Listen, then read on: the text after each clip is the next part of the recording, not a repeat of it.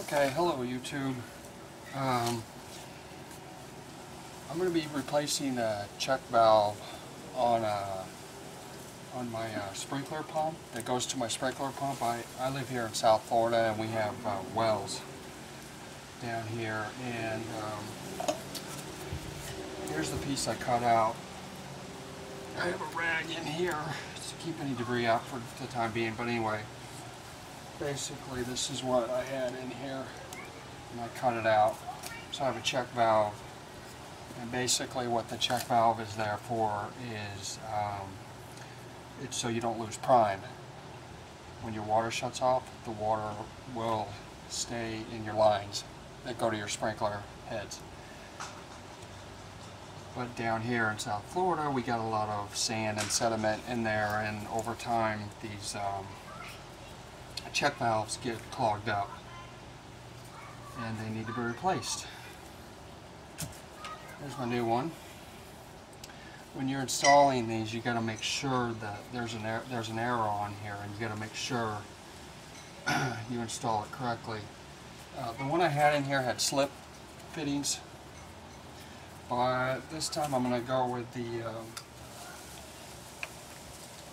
this kind of fitting. Let me take this out of here.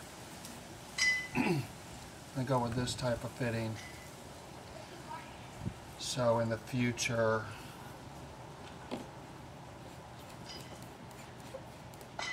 if this goes bad, so this will come up like this. Now what I'm going to do first is, before I start gluing, I'm going to wrap this with Teflon tape. So I don't have to do it down in there. It's no big deal. I can do it after. But I figured I would do it first. Then I'm going to glue this onto here. Basically what you want to do is just dry fit everything first and make sure everything's good to go. So let's get to it. These three connectors, there's one already on here. One's going to go in here. Basically, for my dry fit, what I'm going to do is I'm going to snug up this connector. Alright, so for my dry fit,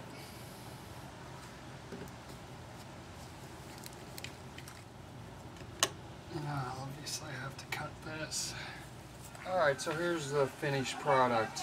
I did a dry fit. I didn't want to really videotape that because it's kind of boring, but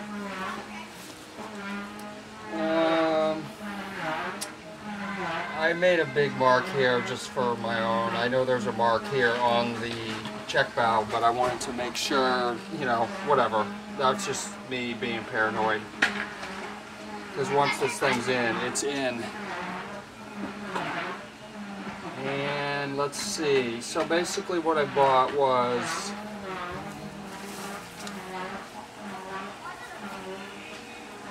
so I bought a new one of these, and I am not a plumber, so I don't know what the correct terminology for some of these fittings are, but I bought this thing and I bought a short piece of pipe, an elbow. I know this is an elbow.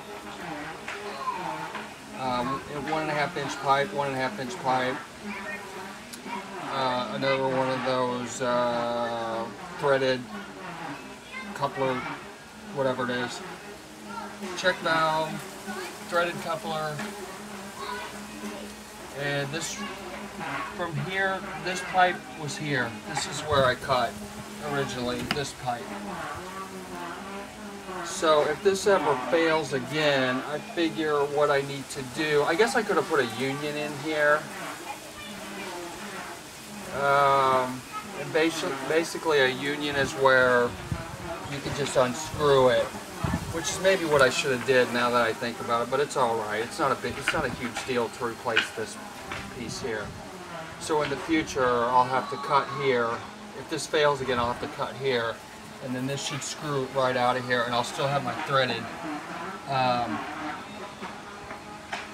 Up inside here is this piece. It's threaded.